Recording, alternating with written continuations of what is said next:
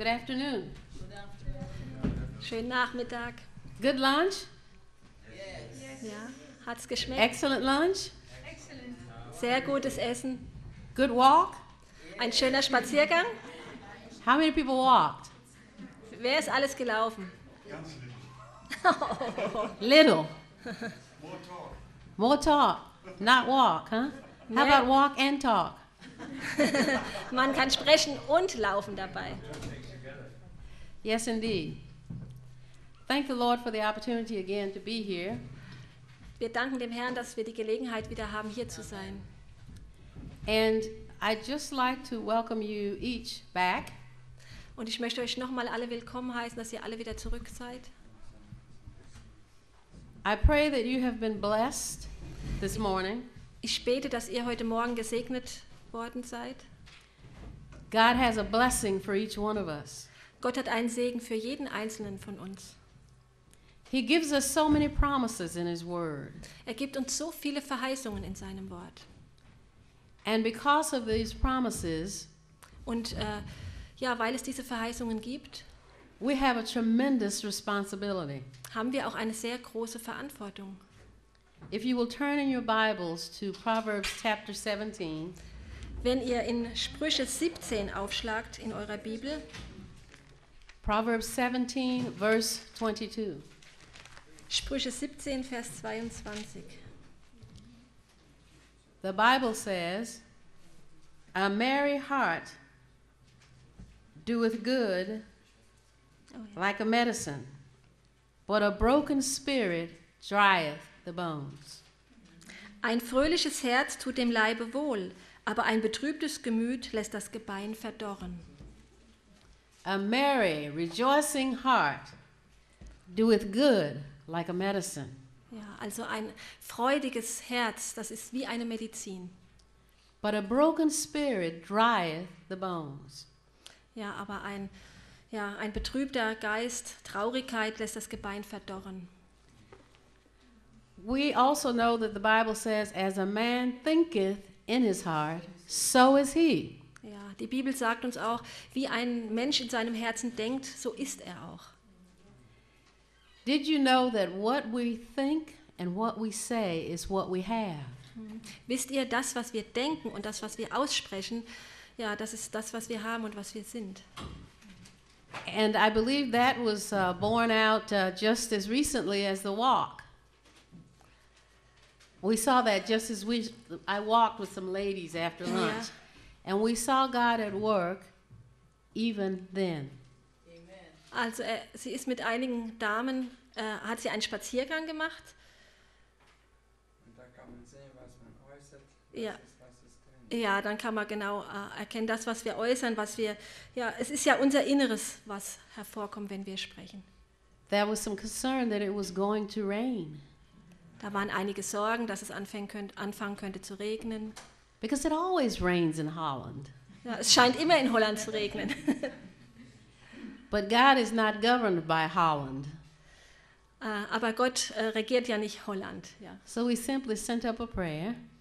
Deswegen haben wir unsere Gebete nach oben gesandt. And it didn't rain. Und es hat nicht geregnet. And we walked for 1.5 hours. Ja, 1,5 Stunden sind wir gelaufen. So you see, we have what we say. This is a powerful instrument. This is a powerful instrument. Seht ihr, wir bekommen das, was wir reden, oder wir haben das, über was wir sprechen. We have a responsibility as well to claim those things Wir haben auch eine Verantwortung, solche Dinge zu beanspruchen. that will bring healing. Was, Rain Healing, was meinst du? Was regiert, das wird auch uns Gesundheit. Ja, genau, das, was uns regiert, das kann uns auch Gesundheit bringen.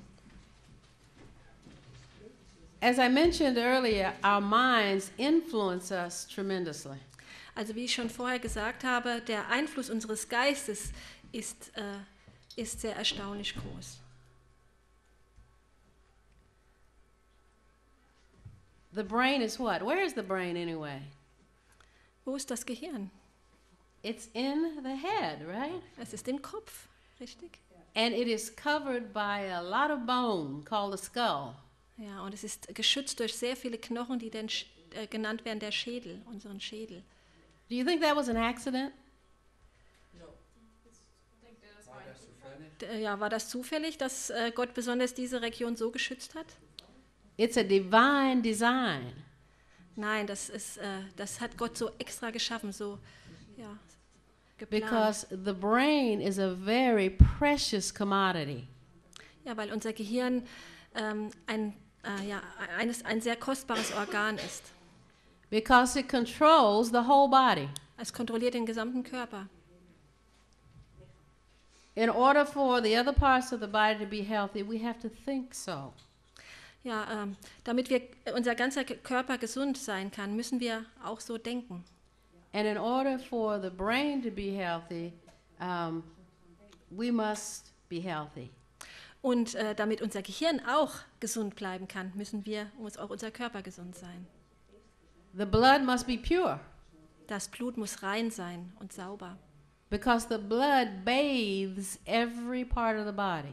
weil das Blut jeden Teil des Körpers ernährt. So if by correct habits of eating and drinking, Wenn wir also die richtigen Ess- und Trinkgewohnheiten haben, the blood is kept pure, dann bleibt das Blut sauber, the brain will be properly nourished. aber das Gehirn kann trotzdem eventuell nervös sein. Nee, Nervös. dann wird das Ach so, Gehirn entschuldige. auch gut ernährt sein. Ah gut, dann entschuldige, dann wird das Gehirn auch sehr gut ernährt sein. The relationship between our brain and our bodies is very intimate. Also die Beziehung von unserem Gehirn zu unserem Körper ist sehr, sehr eng. When one is affected, the other suffers. Ja. Wenn der eine krank ist, entweder das Gehirn oder der Körper, dann wird das andere Teil auch leiden. Let me give you an example. Ich gebe euch ein Beispiel. Have you noticed many times that when a couple has been married for several years, 20, 30 years or more, 50 years, and one dies, Habt ihr schon einmal bemerkt, wenn ein Ehepaar sehr lange verheiratet ist, vielleicht 30, 40, 50 Jahre, und dann stirbt ein Teil, ein Ehepartner? many times the other one, the remaining one, dies shortly thereafter. Dann passiert es manchmal, dass der verbliebene Ehepartner auch sehr schnell stirbt. We say in medicine that the will to live is no longer there. In der Medizin sagen wir, der Wille, weiterzuleben, ist nicht mehr da. We also see that in people with different disease. Wir sehen auch Menschen mit verschiedenen Krankheiten. If they think they're not going to get well, Wenn sie denken, sie können nicht mehr gesund werden, then there's a good possibility they won't get well. ja, dann ist es auch eine sehr große Möglichkeit, dass sie nie mehr gesund werden. Because we just said, as a man thinketh in his heart, mind, so is he. Denn wie ich gesagt habe, so wie jemand denkt, so ist er auch. Now, the condition of the mind, we said, affects the body, and many times we don't realize how much. Also unser Denken beeinflusst den Körper in verschiedener Weise, dass wir überhaupt nicht beeinflussen können oder überhaupt nicht wahrhaben. Many of the diseases that men suffer from are the results of simply mental depression, being sad, discontent. Also viele Krankheiten, die die Menschen haben, sind einfach eine Folge von depressivem Denken.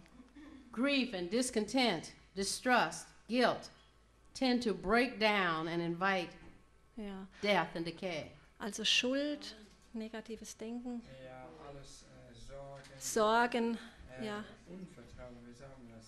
Unvertrauen, ja, Misstrauen, vielleicht auch Bitterkeit, Bitterness maybe, and such things. Bitterness. Ja, sind die Ursache für viele Krankheiten. Und ja. Disease many times is produced and greatly aggravated by our imagination. Also Krankheiten werden auch oft durch unsere Einbildung hervorgerufen. Have you ever heard someone say, if I go out in the rain, I'm going to get a cold? Habt ihr schon mal gehört, wie jemand sagt, wenn ich im Regen rausgehe, bekomme ich sofort eine Erkältung? They'd always be getting a cold in Holland, huh? Sie bekommt wohl immer eine Erkältung in Holland. But if we think that way, Aber wenn wir so denken, we'd never go outside dann werden wir nie rausgehen, for fear of getting a cold. weil wir so eine Angst haben, wir könnten uns ja erkälten. There are times when people say, I can't sleep with the window open because I'll get a cold. Es gibt viele Menschen, die sagen, ich kann nicht mit dem offenen Fenster schlafen, da erkälte ich mich.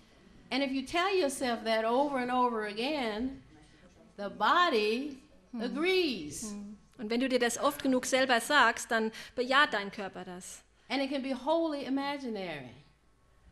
It can be totally imaginary. Ja, und es wird total eingebildet, ja. I've challenged people and I said, well, I'm going to go walk. I'm not going to get a cold. They're going to say, you're going to get a cold? I'm not going to get a cold. You're going to get a cold? No, I'm not. Ja. Manche sagen, ihr werdet erkältet. Nein, sagt dann, ich nicht.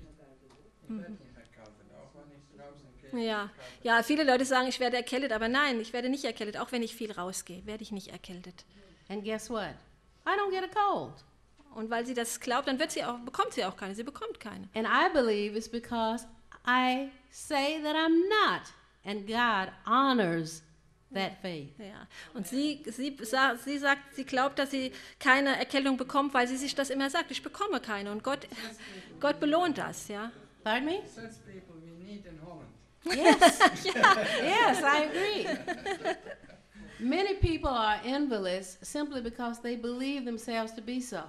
Ja, viele Leute sind eben krank, weil sie einfach glauben, dass sie es sind. Have you ever walked up to somebody and say, how are you doing today? Have you ever walked up to someone and asked them, how are you doing today? Seid ihr schon mal zu jemandem hingegangen und habt gesagt, wie geht's dir heute? And they have a laundry list of everything that's wrong. Und sie erzählen dir eine lange Liste, was sie alles für Leiden haben. Oh, I'd be okay, but my head hurts. Ja, es geht mir eigentlich ganz My gut, toe aber hurts. ich habe Kopfschmerzen und My cat didn't catch the mouse. ja, meine Katze hat die Maus nicht gefangen und My dog's foot is broken. ja, und And on and on and on. And you're like, geez, why did I ask them ein that? Problem nach dem anderen, immer mehr, ja. Complaints all the time. And that's what you expect. And you learn to avoid people like that, don't you? Ja, das sind Menschen, die das immer erwarten und wir sollten lernen, solche Leute zu meiden oder auch so ein Verhalten vor allem zu meiden. Here's what we need to have, right? Courage. What? Mut, Ja, wir Courage. brauchen Mut, Hope. Hoffnung, Faith. Glaube, Sympathy. Sympathie, Love. Liebe. Promote health and prolong life. Ja, wir müssen uns die Gesundheit ja promoten, ja. das wird es, Ja, darüber sprechen und das wird Gesundheit voranbringen. ja, dass wir die Gesundheit selber voranbringen Bessern. und unser Leben verlängern. Genau. Ja. It has been shown that if you do lab work, draw blood, I'm just totally messing you up, aren't I? Laborarbeit, wenn man Ach so, Laborarbeit mit entschuldigt. Blut macht. Vielleicht kann sie besser übersetzen. Also wenn man Laborarbeit mit dem Blut macht And you look at a person that's happy, und du siehst, dass eine Person sehr glücklich ist, the red blood cell count ja, die roten Blutkörperchen, die Zahl der roten Blutkörperchen is normal. ist normal, It's good. ist gut. But take that same person Aber nimm dieselbe Person, when they're sad wenn sie traurig ist, and the blood count drops. ja, und die Zahl der roten Blutkörperchen geht runter. So Sinkt. Proverbs 17:22 is literal. Ja, also das, was wir da in den Sprüchen gelesen haben, das ist buchstäblich. A merry heart doeth good like a medicine, Ein glückliches Herz ist so gut wie Medizin, ist die but a beste broken Medizin. spirit drieth the bones. Und ein zerbrochener, ein betrübter Geist ja, lässt das Gebein verdorren. Now let's just listen to what's the connection here. Was ist da die Verbindung? Here's a little, shall we say, physiology. Red blood cells are made in the bone marrow. Ja, die roten Blutkörperchen werden im Knochenmark gebildet. So this was not just some idle idea that God had. He knew that red blood cells came from the bone marrow. Ja, das ist nicht irgendwelche Idee, sondern Gott wusste, dass die roten Blutkörperchen von dem Knochenmark kommen. Gott hat das so geschaffen. So he can say then, a merry heart doeth good like a medicine, but a broken spirit drieth the bones. And he knew that we'd be able to prove it. Ja, und deswegen kann er auch uns diesen Vers geben und uns diesen Rat geben, weil er weiß, dass das stimmt. Well, we just saw that. In a situation where people think they're sick, many times others approach it by trying to agree with them. Oft, wenn Menschen denken, sie sind krank, dann neigen vielleicht andere dazu, dazu zu stimmen. Do you think that's the right way to approach it? Glaubt ihr, dass es richtig ist, die Menschen da dann noch zu bestärken? Someone have it in their mind that they're sick. Also manche denken, sie sind krank. Should we sit and say, oh yeah, and listen to the story for 3 hours? Und glaubt ihr, wir sollten uns hinsetzen und uns die Krankheitsgeschichte für 3 Stunden anhören? Is that going to help the person? Wird das der Person helfen? We have a responsibility to that individual. Wir haben eine Verantwortung für dieses Individuum, für diese Person. To encourage them with God's word. Um diese Menschen zu ermutigen mit Gottes Wort. And say, listen, brother, sister. Und wir sagen, hör zu, Bruder, Schwester. Did you know that God can heal you? Wusstest du, dass Gott dich heilen kann? And here's how it's done. Und hier ist, wie er das tut. And then we do a Bible study. Und dann to show, use Proverbs 17:22 and many other verses, a merry heart, or as a man thinketh in his head, you know, any of those, to let them know that we're not going to dwell on the negative things. Und dann können wir mit ihm eine Bibelstunde machen und sagen, schau mal, was hier geschrieben steht. Und wir zeigen noch mehrere Verse und zeigen, dass wir positive Gedanken brauchen. But we're going to tell and educate people to look from the human. You can read that if you want. Ah ja. Der Arzt sollte die Menschen erziehen, um von dem Menschlichen zu dem Göttlichen zu schauen. So look past this human situation to the divine. Ja, und deswegen schaut, wenn ihr mit so jemandem sprecht, dass ihr von dieser menschlichen Situation auf die göttlichen Verheißungen mehr kommt. For those who would regain or preserve health, there's a lesson in the words of Scripture. Für solche, die ihre Gesundheit wiederherstellen, ist eine Lektion in den Worten der Schrift. Also trinkt kein Wein, kein Alkohol. Lasst euch stattdessen, werdet nicht trunken vom Wein, sondern lasst euch durch den Geist Gottes erfüllen. The Bible says, be not drunk with wine wherein excess, but be filled with the Spirit. Amen. Ephesians 5:18. Among the sick are many who are without whom? Without God and without hope. Unter den Kranken gibt es viele, die kein Heim, keinen Gott und keine Hoffnung haben. We're to help them to see that God is still there. Und wir müssen ihnen helfen zu sehen, dass Gott noch da ist für sie. And hope is still there. Und dass Hoffnung da ist. My mother used to tell us, where there's life, there's hope. Meine Mutter sagt uns oft, da wo Leben ist, da ist auch Hoffnung. How many of you believe that God's help is available to us today?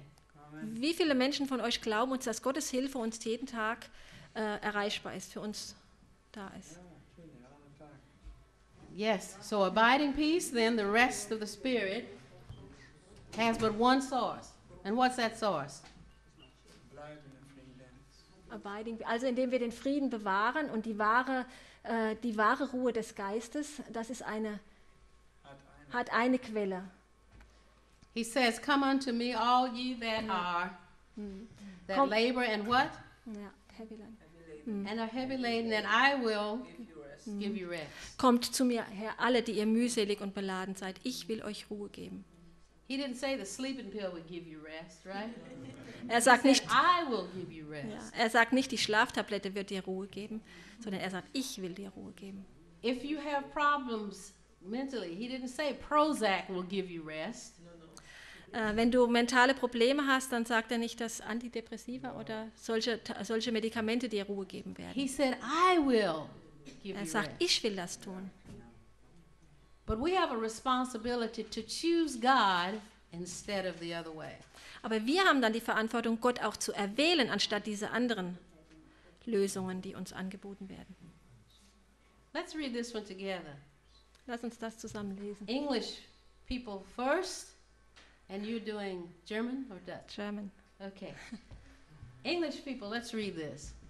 When sunlight of God's love illuminates the darkened chambers of the soul, restless weariness and dissatisfaction will cease, and satisfying joy will give vigor to the mind and health and energy to the body.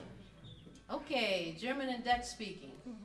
Wenn das Sonnenlicht von Gottes Liebe die dunklen Kammern der Seele erleuchtet. Restless weariness. Oh, Ruhelose, was ist weariness? Restless. Ruhelos, aber weariness. Sorgen. Ruhelose Sorgen und unbefriedigt sein wird weggehen. Und zufriedene Liebe will give vigor. Was ist wird Freude zu dem Geist geben und Gesundheit und Energie zum ganzen Körper. Ja, neues Leben, lebendig. Ja. Wow, that sounds very difficult. Now it's your turn to repeat the German. Oh, no. No. Well, give me a year. Now, if we ignorantly make missteps, does God forsake us? Hat Gott uns vergessen? He doesn't forsake us. Nein, er vergisst uns We don't nicht. have to feel alone. We don't have to feel left out. Wir müssen uns nicht allein fühlen oder ausgestoßen. Not only is God there, but the angels are there Und nicht as nur our Gott ist da, companions sondern auch die Engel sind da, to protect us. So do we have an excuse? um uns zu beschützen. Also haben wir eine Ausrede? No, we don't, because the Holy Spirit is there. Nein, wir haben keine, denn der Heilige Geist ist da. The comforter that Christ promised Der Tröster, den Jesus verheißen hat, is there to aid us. der ist da, um uns zu helfen. And he abides in us. Und er möchte in uns bleiben. I'm going to tell you another real story here. I wish I could just fly right through it, but I have to stop so that Ja. it can be translated. Also ich möchte euch eine wahre Geschichte erzählen. We had a lady, I was taking care of a lady naturally with lung cancer. Ich hatte also eine Frau in Behandlung mit Lungenkrebs. And we do treatments at various parts of the day. Wir haben also mit ihr Behandlungen gemacht. And I noticed that she would just stay in her room, even though she knew the time for her treatment. Und dann bemerkte ich, dass sie in ihrem Raum geblieben ist, obwohl die Zeit für die Behandlungen da war. So I went in to speak with her. Da bin ich hingegangen, um mit ihr zu sprechen. And I asked her, why don't you come for your treatment? Und ich habe sie gefragt, warum kommst du nicht zu deinen Behandlungen? And this was her answer. Und das war ihre Antwort. She said, why would God even care if I lived? Und sie sagte, warum kümmert sich Gott überhaupt darum, dass ich lebe? And I wanted to know, why do you feel that way? Und ich habe sie gefragt, wie kommst du jetzt auf solche Gedanken? She said, because of the things I've done in my life, Sie sagte, ja, weil wenn du wüsstest, die Dinge, die ich in meinem Leben getan habe, why would he care? warum soll er noch auf mich aufpassen oder noch Interesse an mir haben? Now, this wasn't an opportunity for a pity party to me. Das war eine Möglichkeit zu einer Pity-Party, weiß ich nicht, aber zu einem Bibelstudium würde ich mal schätzen. Oder Es ist eine Pity-Party. wie soll man sagen, Anlass, um die ganze Stunde das zu bemitleiden. Ja, das war für mich natürlich kein Grund, sie zu bemitleiden. Ja. It was an opportunity for a Bible study. Das war eine Möglichkeit, um mit ihr die Bibel zu studieren. And we talked about David. Und wir haben über David gesprochen. We talked about Saul. Wir haben über Saul gesprochen. And we talked about some other people who had done bad things in the Bible. Und wir haben über viele andere biblische Personen gesprochen. But later became champions of God. Aber sie hatten falsch gehandelt, aber sie wurden später Helden für Gott. See, the goal was to change her thinking. Und das Ziel war, ihr Denken zu verändern. Because unless you can change her thinking, Weil bevor du ihr Denken nicht geändert hast, the lung cancer was a moot point. dann hast du keine Chance bei ihrem Lungenkrebs. She had to believe that God cared about her. Sie musste anfangen zu glauben, dass Gott sich um sie kümmert und um sie sorgt. Well, she had a nice long cry, Ja, sie hat lange geweint. and she learned something about many people in the Bible. Und sie hat viel gelernt über viele Personen der Bibel. The thing that she hung on to was that God was able to say to David, Ja, der Punkt, wo sie hängt, ja, wo sie dann drüber kam, war, als sie, ja, da ging es um David. that David was a man after his own heart, right? An Ja, apple als of sie my gehört eye. hat, David war ein Mann nach Gottes Herzen. So she asked me, so you telling me this man killed Ja, und dann sagt sie, du hast mir gesagt, David, der hat getötet. because he killed Bathsheba's husband, right? Had him killed, so he killed him. It was Ja. his idea. Er hat ja Bathsebas Mann umgebracht. He committed adultery, Er hat Ehebruch gemacht and God still loved him. und Gott was hat her ihn immer question. noch lieb gehabt. And I said, yes. Und sie hat gesagt, ja. Then I asked her, have you done any of these things? Have you killed anybody? Ja, und ich habe sie gefragt, hast du solche Sachen auch gemacht? Hast du jemand getötet? No, she Nein. says. So I said to her, then no more talk about how God feels about you. Ja, und dann hat sie gesagt, nein, ich habe noch niemand getötet. Und dann sagte sie, ja, dann mach dir keine Gedanken, dass Gott dich nicht mehr. Because we try to put God in a human box. Wir möchten Gott oft auf eine menschliche Stufe stellen. Maybe the people that she had been associated with had not forgiven her. Mag sein, dass die Menschen, mit denen sie zusammen war, ihr nicht vergeben haben.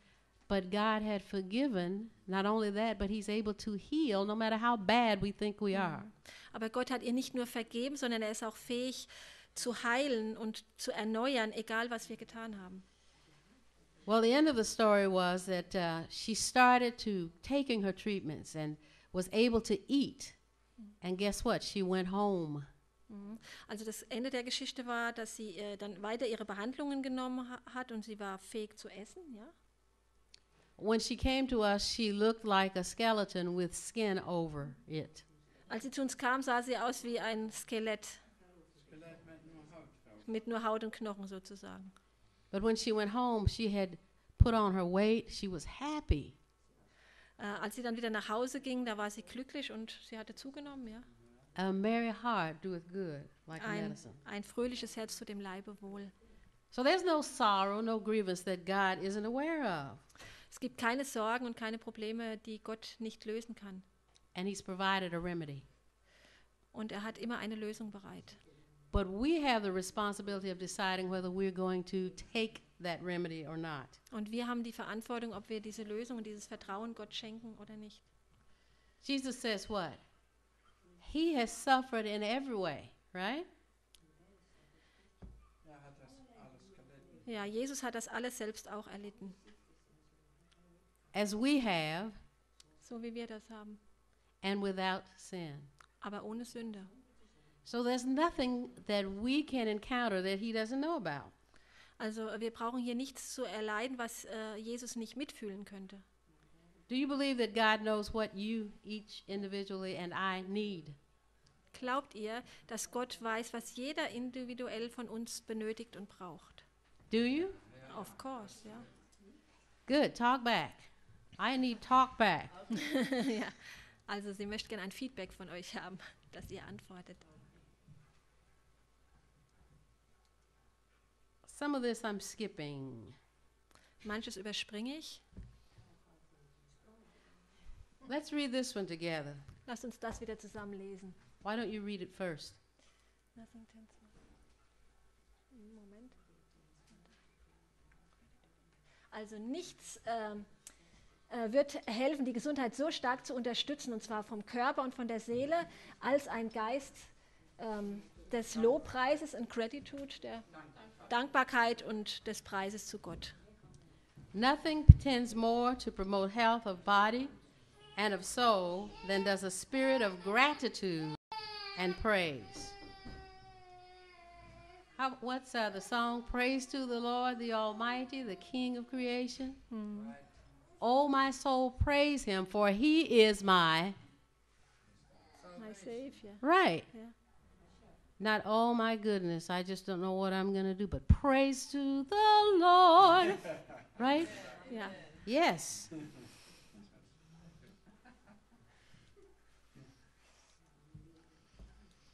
That was from Minister of Healing. We're to look at Christ and what He has to offer, Wir schauen auf Jesus, was er uns anzubieten hat. and everything else will fall into place. and everything else will fall into place. Und alles andere wird in Ordnung kommen. We must know about ourselves. And did you know that what you eat also governs how and what you think? Und wir müssen uns auch selber kennen. Und wisst ihr auch, das, was wir essen, das wird auch beeinflussen, was wir denken. It says, I must eat those things which will be for my very best good physically. Deswegen soll ich das essen, was wirklich das Allerbeste ist für meinen Körper. And I must take special care to have my clothing, such as will be conducive to a healthful circulation of the blood. Und ich muss auch auf meine Kleidung achten, dass ich eine gute Blutzirkulation habe am ganzen Körper. I must not deprive myself of exercise and fresh air. Und ich darf mich auch nicht der körperlichen Bewegung und der frischen Luft verschließen. That too is a responsibility, yes. Wir haben hier viel Unkraut im Garten. Morgen sind alle herzlich willkommen. But they have a lot of, was heißt Unkraut? Garden. Garden. Wheat. They have a lot Gardening of wheat in the garden and he invites all to help. and gardening is an excellent exercise. Ja. Also Gartenarbeit ist eine wunderbare Bewegung. At Übung. 7 o'clock, everybody sees my wife for garden exercise. Tomorrow, everybody sees his wife for garden exercise. Because I see this lady working like crazy Ja. in the garden, and we have plenty weeds in the flowers out here too. Seriously though, our bodies need at least 20 to 30 minutes of exercise after every meal. Unser Körper braucht 22? 20 to 30 minutes. Ja, nach jeder Mahlzeit sollte unser Körper 20 bis 40 Minuten Bewegung haben. And that's minimal. Das ist das Minimum. If we walk 5 miles a day, Wenn wir 5 Meilen am Tag, das sind ungefähr 8 Kilometer am Tag laufen, we will virtually be disease-free. dann werden wir wahrscheinlich frei von allen Krankheiten sein. Now, you don't have to walk the 5 miles all at one time. Ihr müsst die 5 Meilen oder die 8 Kilometer nicht in einem Stück laufen. If you walk at a good pace for 30 minutes, Wenn du in einem guten Tempo 30 Minuten läufst, you can walk 2 miles in 30 minutes. dann kannst du 2 Meilen in 30 Minuten schaffen. And so if we walk 2 miles in 30 minutes, how long will it take us to walk 5 miles? Wenn wir 2 Meilen in 30 Minuten schaffen, wie viel brauchen wir dann für 5 Meilen?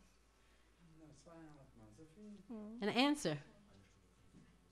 Also ich möchte eine Antwort haben. 2 miles in 30 minutes we can walk. 2 Meilen in 30 Minuten, Right, 1.5 hours we can walk 5 miles. also in 1,5 Stunden können wir 5 Meilen laufen oder 8 Kilometer ungefähr. Now tomorrow that will be practiced either in the garden or walking, right? Morgen wird das praktiziert, entweder die Gartenarbeit oder das Laufen. What's the feedback here? No feedback, I don't know. Wie ist- There needs to be some thinking. ja. Yes. So we really need to consider the fact that these 8 laws of health are serious. We are still to use them. Ja, also wir müssen uns ganz klar darüber sein, dass die 8 Heilfaktoren, die wir kennen, dass das ernst ist. Wir müssen sie anwenden, sonst werden wir früher oder später krank werden. And that is part of our individual responsibility. Und das ist der Teil unserer individuellen Verantwortlichkeit. We should get at least 15 to 20 minutes of sunshine every day. Wir sollten mindestens 15 bis 30 Minuten Sonnenschein jeden Tag bekommen. And we're not just out just to get sunshine. Und wir sind nicht nur draußen, um Sonnenschein zu bekommen. There is a substance in the skin Da ist eine Substanz in der Haut, when it's exposed to sunlight, wenn es der Sonne ausgesetzt wird, becomes vitamin D. dann wird es Vitamin D. So there is more than just some idle reason to be in the sun. Also es ist nicht nur ein ideelles Geschehen, in der Sonne zu sein. I knew this question was going to come. What if there's no sun? Ich kenne die Frage, aber es ist doch gar keine Sonne draußen. There's daylight, so there's sun. Wenn Tageslicht ist, ist da auch Sonne. Even on a cloudy day, Auch an einem wolkigen Tag. we get the ultraviolet light from the sun, Dann bekommen wir das ultraviolette Licht der Sonne. that changes the cholecalciferol. You don't have to say that. This chemical in the skin. But I know it.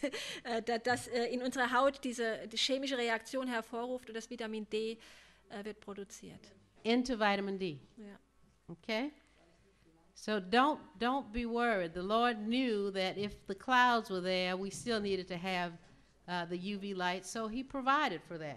Also macht euch keine Sorgen, auch wenn es bewölkt ist, bekommt ihr genug Sonnenlicht, ultraviolettes Licht. Gott hat dafür gesorgt, dass auch dann noch genug da ist. I must be wise and protect my body. Ich muss klug sein und meinen Körper schützen. I should not work intemperately. Ich darf auch nicht zu viel arbeiten. How many of you would like to have more help around here? Wer von euch würde gern mehr Helfer haben? Mehr Hilfe? Jan, I bet you'd like to have more help around here, I huh? think. Oh yes. Everybody Of course. invited. Everybody invited. And more than that, this kind of center is needed right here. Und mehr als das. Was hat sie jetzt gemeint? The work is needed. Ja, die Arbeit ist da, sie wird benötigt, ja. We also have a responsibility for that. Wir haben auch dafür eine Verantwortung. So our responsibility is endless. Endlos? Ja, wir haben eine endlose Verantwortung. Where God is concerned. Where God is concerned. Ja, wenn es um Gott geht, ja. Das hört nie auf. Ja. Now that I've talked about responsibility, how many would like to see Kervel become a mega center for natural health? Wie viele von euch würden gern Het Kervel als ein medizinisches Center sehen? Ein medizinisches Zentrum. Did you know that people who live in this area can make that happen? Wisst ihr, dass die Menschen, die hier in dieser Gegend wohnen, das geschehen lassen können? We're told that there should be a lifestyle or a sanitarium outside every large city. Denn es wurde uns gesagt, auch von Schwester Weid, dass wir solche medizinischen Zentren schaffen sollen, und zwar außerhalb der großen Städte. That is our responsibility. Das ist unsere Verantwortung. And if we're not going to do it, Und wenn wir es nicht tun, then who? wer sonst? Yeah, the heathen will do it in their way.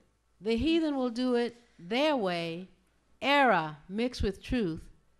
Ja. And I heard Moment. Fritz Da- this morning ja. say, if it's part lie, it's lie, right? Ja. Und There is no half-truth. wenn wir es nicht machen, dann werden es die Heiden tun. Und die Heiden werden es ein bisschen Wahrheit mit viel Irrtum tun. Und wie Fritz heute Morgen gepredigt hat, halb Wahrheit, halb Irrtum ist ganz Irrtum. It is our hope for this week Es ist unsere Hoffnung für diese Woche, that we will live up not only to personal responsibility dass wir nicht nur für unsere persönliche Verantwortung leben, for our own health, für unsere eigene Gesundheit, but individual responsibility sondern auch individuelle Verantwortlichkeit übernehmen, where it comes to doing God's work. wo es darum geht, Gottes Werk zu fördern. And if you don't know what that work is Und wenn ihr nicht wisst, was das für ein Werk ist or what he wants you to do, oder was du jetzt direkt tun kannst, ask him, he'll tell you. dann frag ihn, er wird es dir sagen. And if he tells you that this should be a viable center, Und wenn er euch sagt, dieses hier sollte ein Gesundheitszentrum werden, then the few that are here will not have to work so hard. dann bräuchten die wenigen, die hier sind, nicht so hart zu arbeiten. And as we learned last night, God, Jesus himself, will be the leader. Und wie wir gelernt haben, Jesus selber will der Leiter sein. And we're doing it unto God. Und wir machen es unter Gott. It's not unto Jan. Nein, es ist nicht unter Jan. Jan ist nicht der Chef. This isn't Jan's work. Das ist nicht Jans Werk. This is God's work. Das ist Gottes Werk. And each one of us have a responsibility to God, Und jeder von uns hat eine Verantwortlichkeit Gott gegenüber. which will prepare us Er wird uns vorbereiten, to meet him in peace. um ihm im Frieden zu begegnen. And we can't say, oh, well, Jan will do it, Und wir können nicht sagen, ach, Jan macht das schon. or Naomi will do it, Oder Naomi macht das. or the others there will do it. Oder die anderen hier, die schaffen das schon. It is your responsibility and my responsibility to do my part Und es ist deine und meine Verantwortung, den Teil, also du musst deinen Teil tun und ich muss meinen Teil beitragen, wherever we are. egal wo wir sind. And Holland desperately needs a center, Und definitiv braucht Holland so ein Zentrum. one that is the head One day? and Einer, not the tail. Ja, jemand, der das Haupt ist. Und Wir sollen in dieser Welt ja, ich verstehe. eine leitende Rolle haben. Wir sollen das Haupt sein und nicht die Füße. And Sister White has said, Und Schwester White hat gesagt, if we would have sanitariums the way we're supposed to, wenn wir dieses Sanatorium hätten, die wir haben sollen, the world would be beating a path to our door. die Welt wird uns die Türen einrennen. But have we done what we're supposed to do? Aber haben wir das getan, was wir tun sollen? I travel all over the world Ich reise überall durch die Welt and I see a very different situation in our churches. und ich sehe eine ganz verschiedene Situation in unserer Kirche. Fritz, I forgot that Gemeinde. acronym. Adventist in AIDS, Adventist in deep sleep.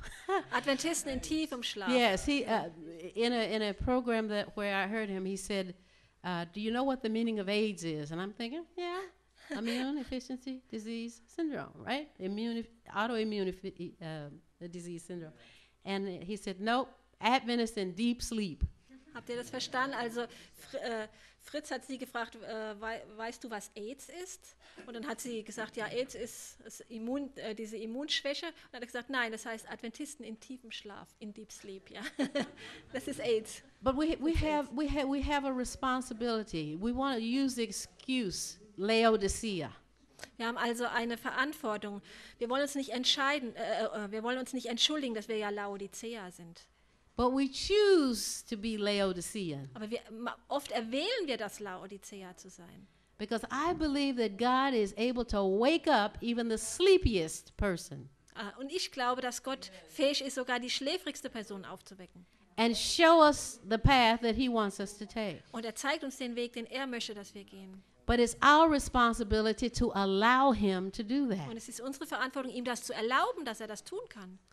Now, when I started talking about individual responsibility and health, Als ich angefangen habe, über persönliche Verantwortung und Gesundheit zu sprechen, you didn't know it was going there, did you?